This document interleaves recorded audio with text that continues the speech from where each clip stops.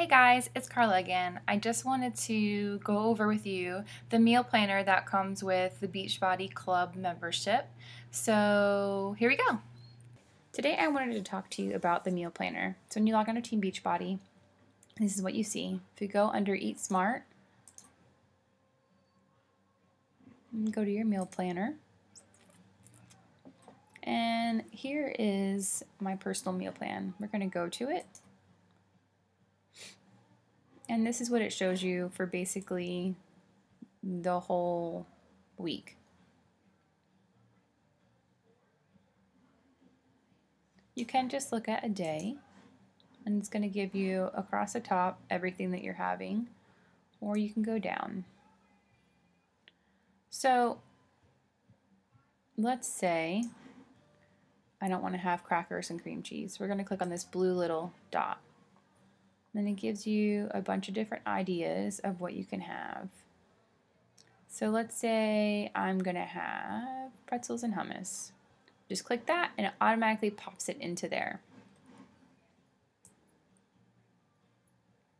Let's say we don't want to have coleslaw. Instead, we want to have peas and carrots. Boom, done. It changes everything for you. Inside each thing, it's going to give you your recipe and your nutritional values. If you don't already have a meal planner, you can go over here to meal plans.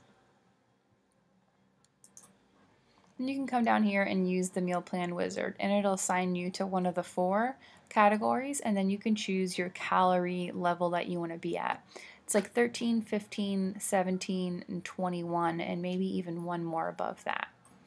Also with the meal planner, there is an opportunity to do a shopping list.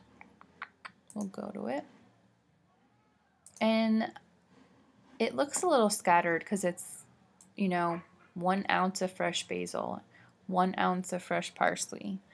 But if you do the week with similar ingredients, like maybe all chicken or all chicken and fish, that way you're not just buying, according to this, it's going to say, 1 dozen eggs, 1 ounce of beef flank steak, 17 ounces of chicken breast.